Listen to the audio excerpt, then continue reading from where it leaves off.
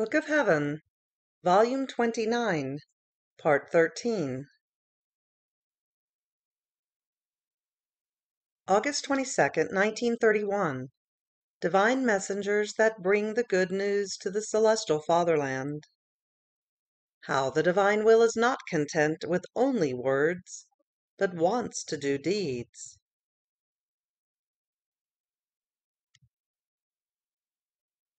My abandonment in the Divine Volition continues, and I try as much as I can to unite my little acts to those of the Divine Will, so as to form a single one with its acts, almost to be able to say, "Whatever you do, I do."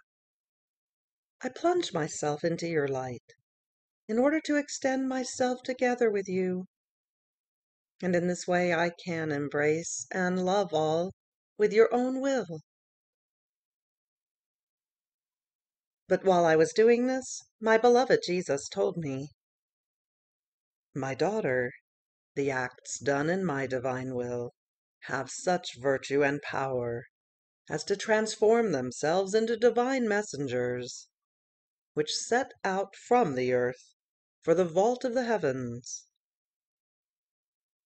And since these messengers set out from within my divine will, but are sent by a creature who operates and lives in it, they bring with themselves free entrance into our celestial fatherland, and bring the happy news that the earth wants the kingdom of our will, because a little exiled one lives and operates in it, and does nothing but make use of that same will that reigns in heaven, in order to ask that it may descend to reign upon earth as it reigns in heaven.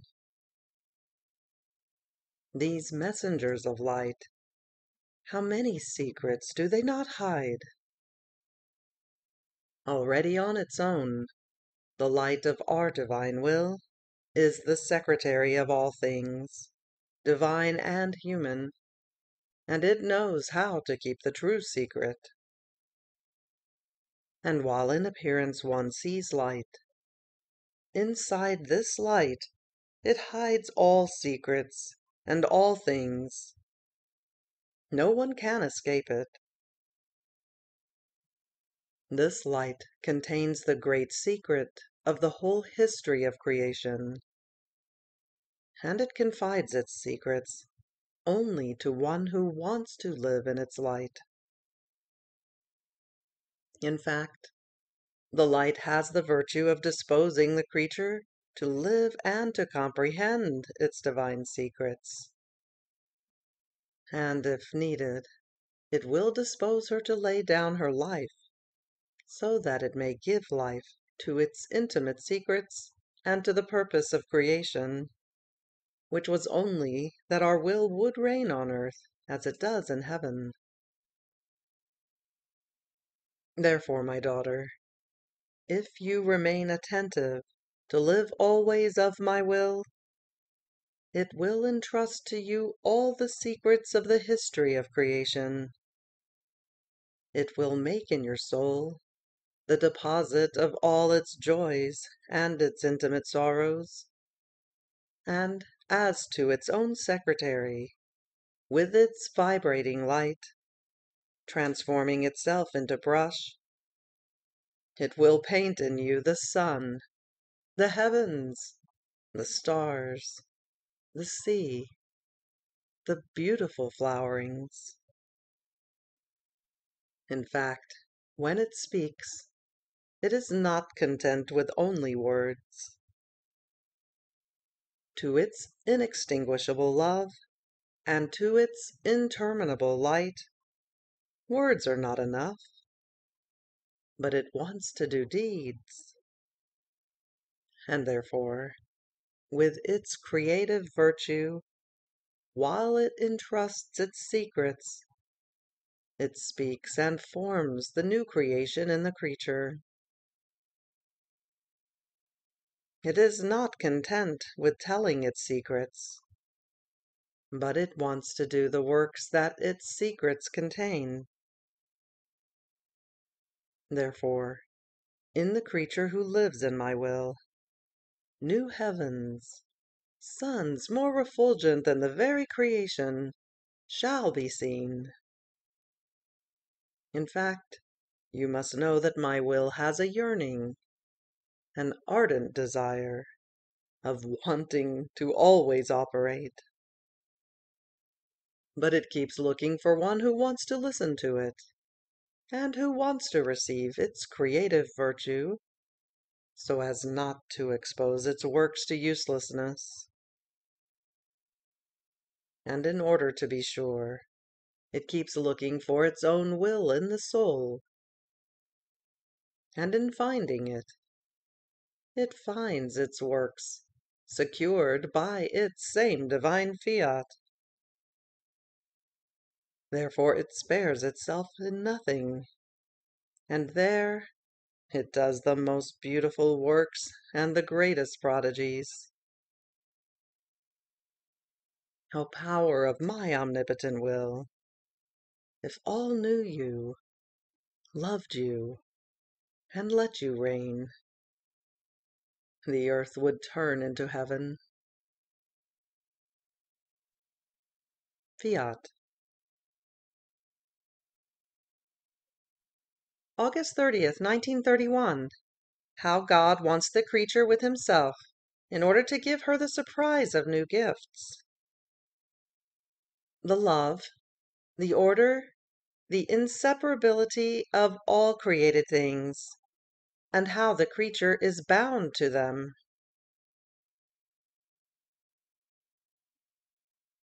I was doing my acts in the divine volition, praying it to invest all my being, so that heartbeats, breaths, words, prayers might come out of me as many repeated acts of divine will. Oh, how I would love to be a continued act of it! To be able to say, I have in my power all your acts, your very love, and therefore I do what you do, and I am not less than you in loving you. It seems to me that true love cannot restrict itself, but it wants to expand so much as to want the infinite love in its power. And since it is not given to the creature to be able to embrace it, she turns to the divine will in order to have it, and plunging herself into it, she says with highest contentment, I love with infinite love. But while my little intelligence was wandering in the divine fiat, my always lovable Jesus told me, my daughter, one who contents himself with the little love that the creature possesses is not of the nature of true love. More so, since the little love is subject to extinguishing, and in contenting oneself, the necessary source comes to be missing, which gives the life in nourishing the flame of true love. This is why, my daughter, our paternal goodness, in creating man, gave him all the freedom to be able to come to us as many times as he wanted. No limit was set.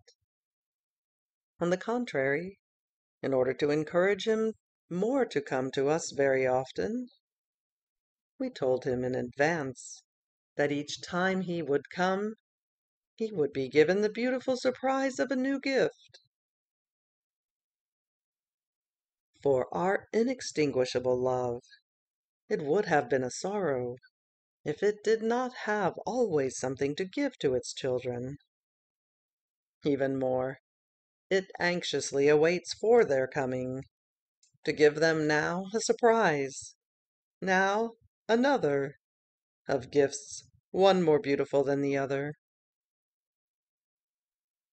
Our love wants to banquet together with the creature, and is happy with preparing the banquet at its own expense, so as to have the occasion to always give.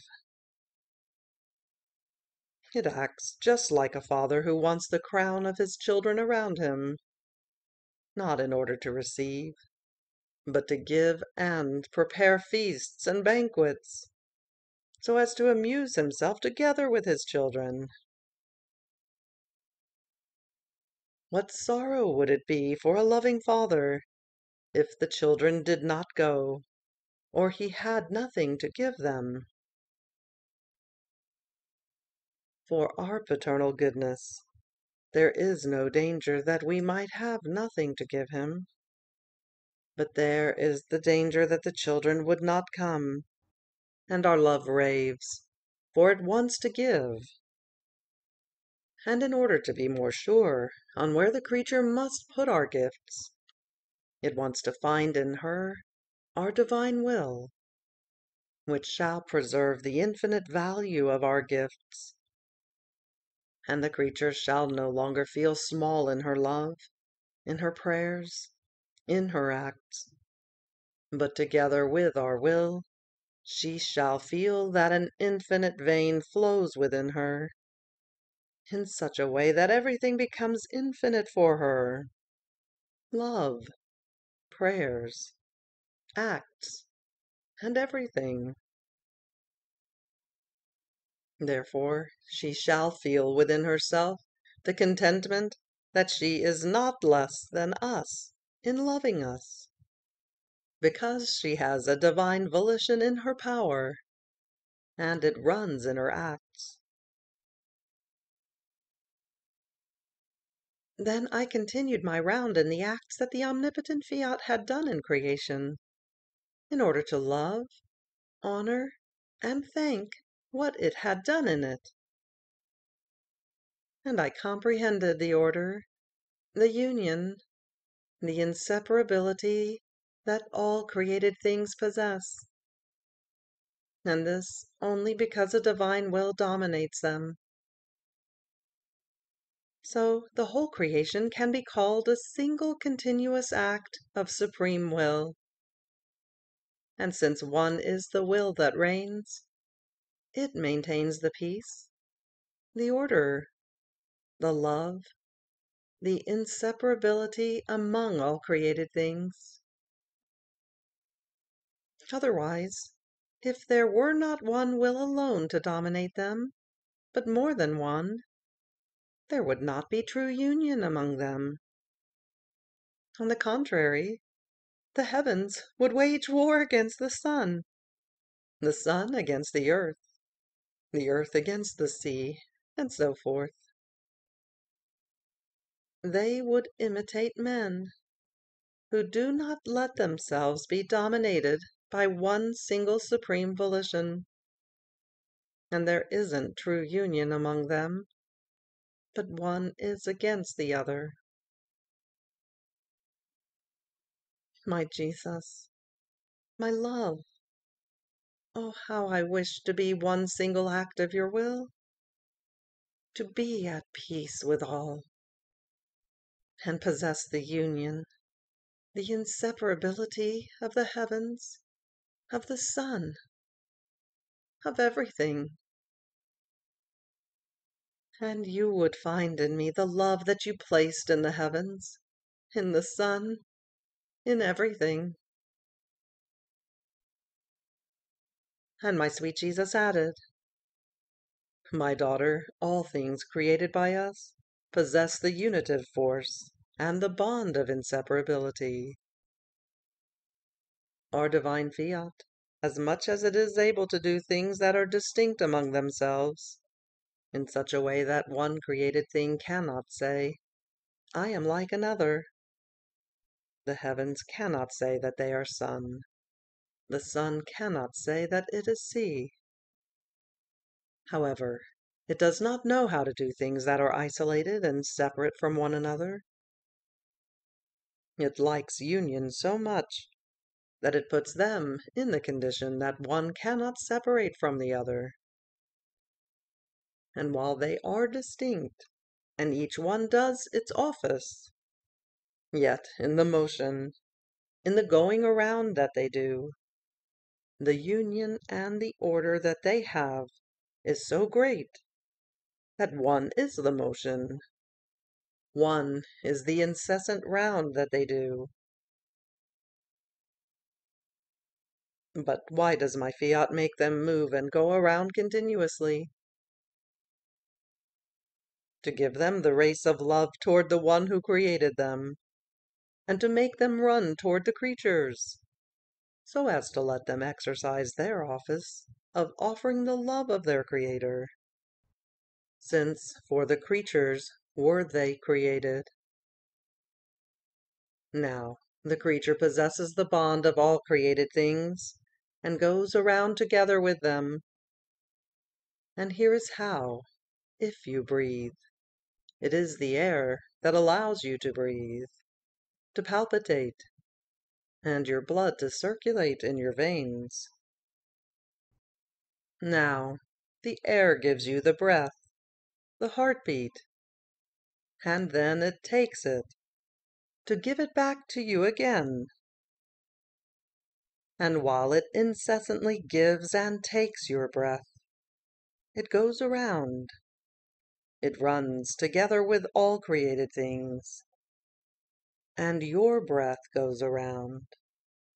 It runs together with the air. Your eye, by filling itself with light, runs with the sun. Your feet run together with the earth. But do you know who has the great good of feeling vividly the force, the union, the order, the inseparability of all created things, and the race of her whole being toward her Creator? One who lets herself be dominated, and possesses the life of my will.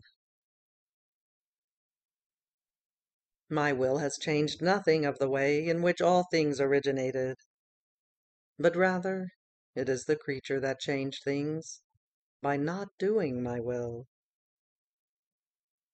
But one who does it, and lets herself be dominated, holds her place of honor as she was created by God, and therefore we find her in the sun, in the heavens, in the sea, together with the union of all created things.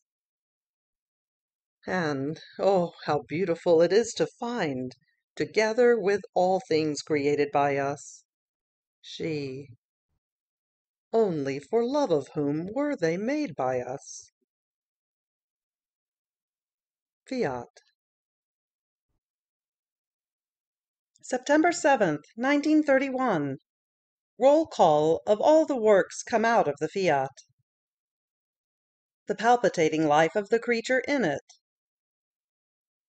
Protections, speaking voice, assailers.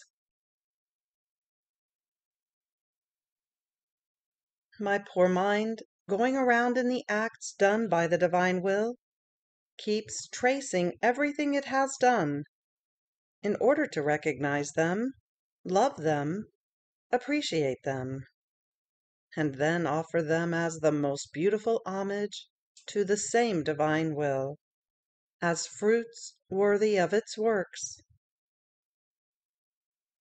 But while I was doing this, my sweet Jesus told me, "My daughter, how pleasing it is to my heart, and how sweet it sounds to my hearing, your tracing everything that my divine will has done, in order to recognize it, love it, and give it to us as the most beautiful homage of the love that we had for creatures, in creating so many things for love of them.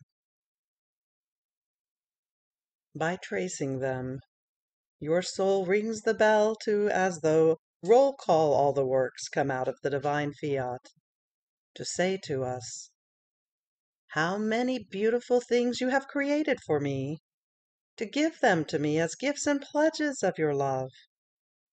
And I, making them my own, give them back to you as gifts and pledges of my love for you." So we feel the palpitating life of the creature in our works, her little love flowing within ours, and the purpose of creation realized.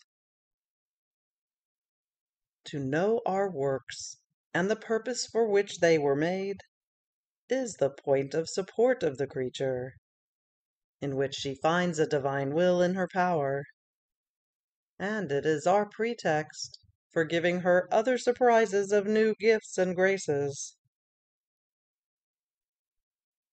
And my love, a thought afflicts me. I fear I may lack the continuation of my acts in your divine will, and as I would interrupt the sound of my bell, you, offended by me, might put me aside, and will not give me any more grace to make me live in your will. And Jesus added, My daughter, do not fear. You must know that one step gives life to another step. One good is life and support of another good. One act calls to life another act. And even evil, sin, is life of other evils and of other sins. Things never remain isolated, but almost always have their sequence. Good is like the seed, which possesses the generative virtue. As long as one has the patience to sow it into the bosom of the earth, it will produce 10, 20%. The same for the creature. If she has patience and remains attentive to enclose in her soul the seed of the good that she has done, she shall have the generation, the multiplicity, 100-fold, of the good acts that she has done. And if you knew what it means to do a good act, each act is a protection that she acquires, and a voice speaking before our throne of the one who has done a good. For each additional act of good, so many more defenders does the creature have for her defense. And if the circumstances of life cause her to find herself in such constraints and trials that it seems that she might want to vacillate and fall, the good acts that she has done take on the appearance of assailers, and they assail us, so that the one who has loved us and has had a sequence of many good acts may not vacillate, and they run around the creature as supporters, that she may not give up in the trial. And suppose that there had been a succession of acts done in our will. Oh, then in each act there is a divine value and virtue defending the creature. We see in each of her acts our will as though engaged. Therefore we ourselves make ourselves defenders and supporters of the one who has given life in her acts to our divine Fiat. Can we perhaps deny anything to ourselves, or disregard our will operating in the creature? No, no.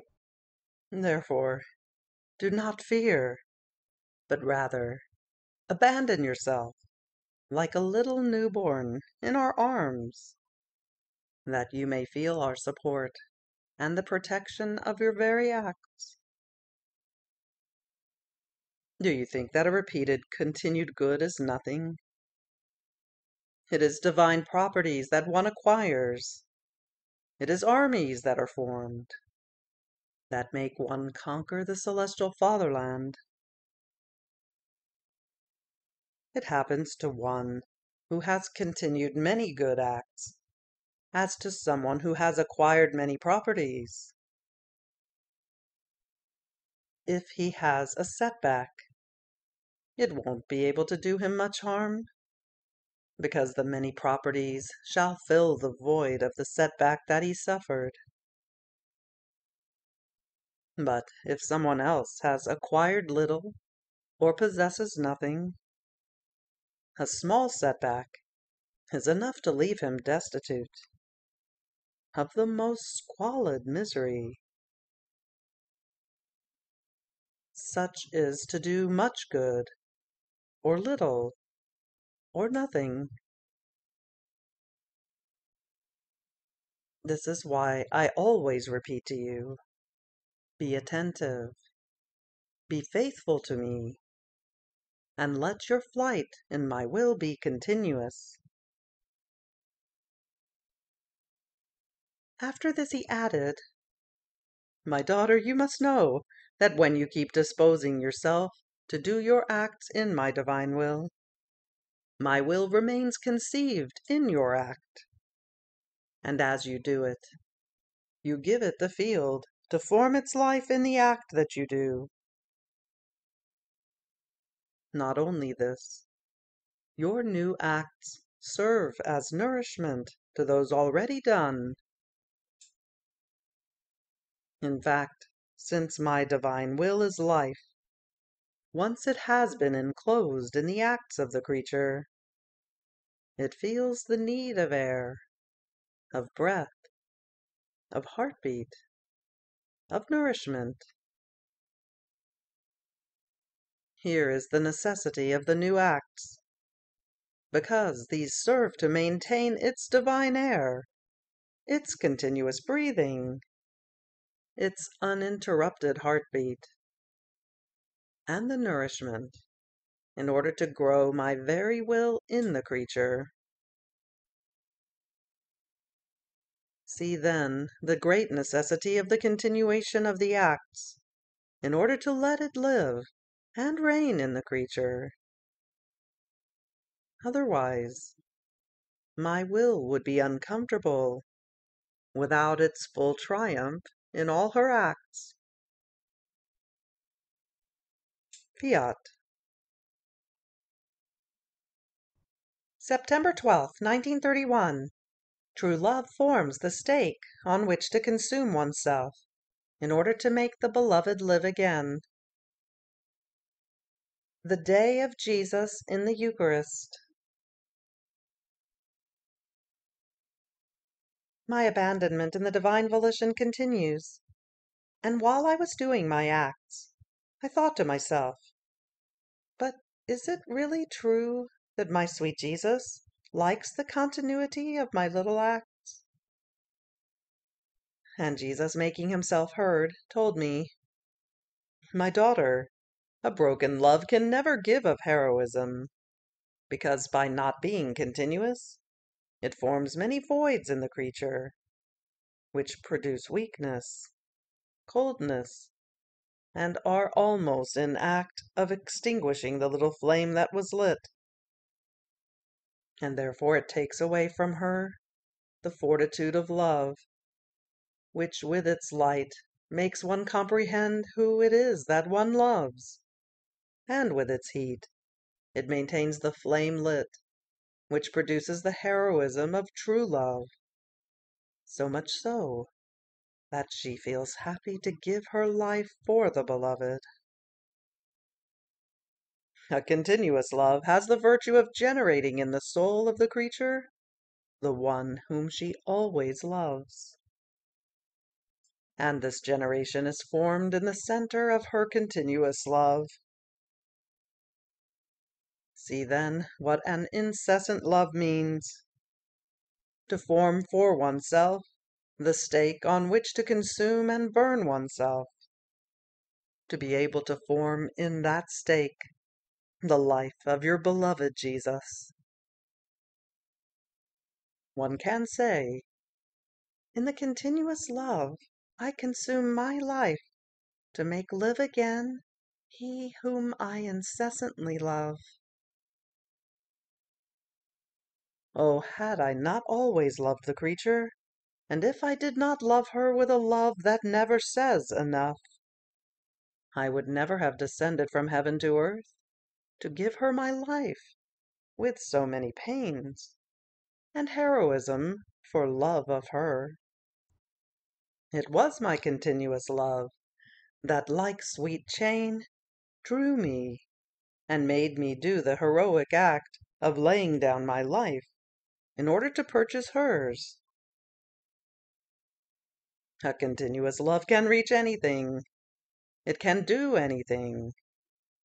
It facilitates everything. And it knows how to convert everything into love.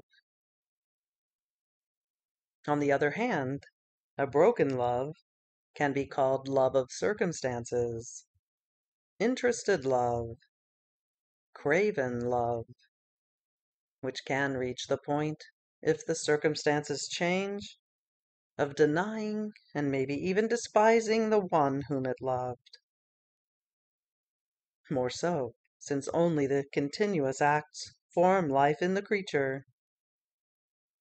As she forms her act, in her very act arises the light, the love, the sanctity, the grace, according to the act that she does. Therefore, an uninterrupted love and good cannot be called either true love, or true life, or true good. Then he added with a more tender tone, "My daughter, if you want your Jesus to accomplish in you his loving designs, let your love and your acts be continuous in my will. In fact, when my will finds continuity, it finds its way of divine acting, and remains engaged in the perennial act of the creature, and it hastens to do what it has established for her, finding, by virtue of her incessant acts, the space, the necessary preparations, and the very life in which it can form its admirable designs and accomplish its most beautiful works. More so, since in each act done in my will is one more retying that is formed between the divine will and the human.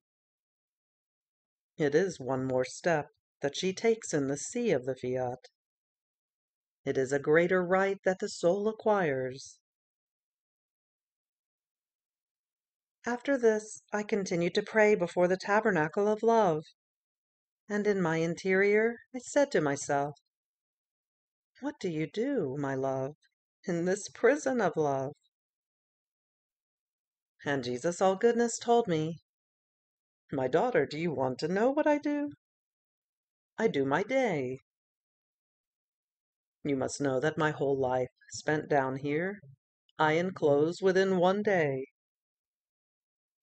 My day begins by being conceived and being born. The veils of the sacramental accidents serve me as swaddling clothes for my tender age. And when, because of human ingratitude, they leave me alone and try to offend me, I do my exile, left with only the company of some loving soul, who, like a second mother, cannot detach herself from me, and keeps me faithful company.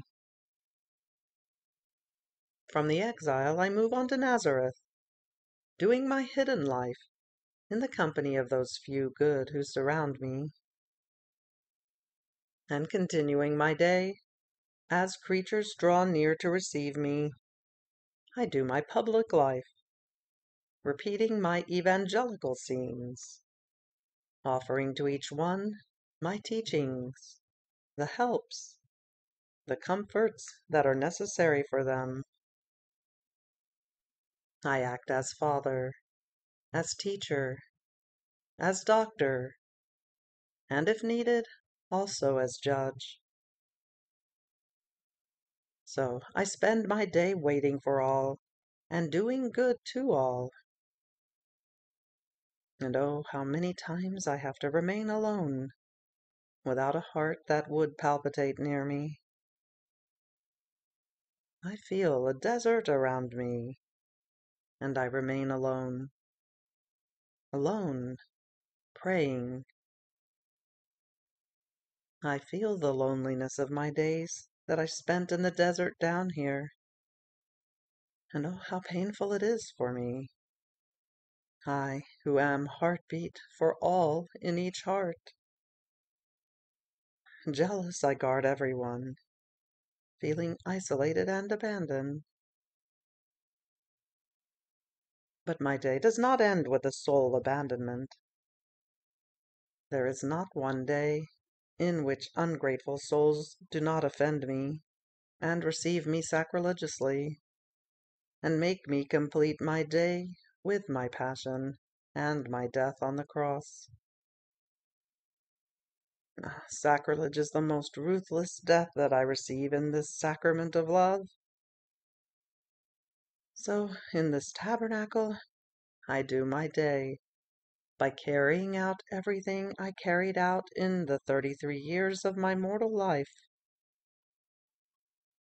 And just as in everything I did and do, the prime purpose, the prime act of life, is the will of my Father, that it be done on earth as it is in heaven. So in this little host I do nothing other than implore that one be my will with my children. And I call you in this divine will, in which you find my whole life in act, and you, by following it, ruminating it, and offering it, unite yourself with me in my Eucharistic day, to obtain that my will be known and reign upon earth. And so you too shall be able to say, I do my day together with Jesus. Fiat. You have reached the end of the Book of Heaven, Volume 29, Part 13.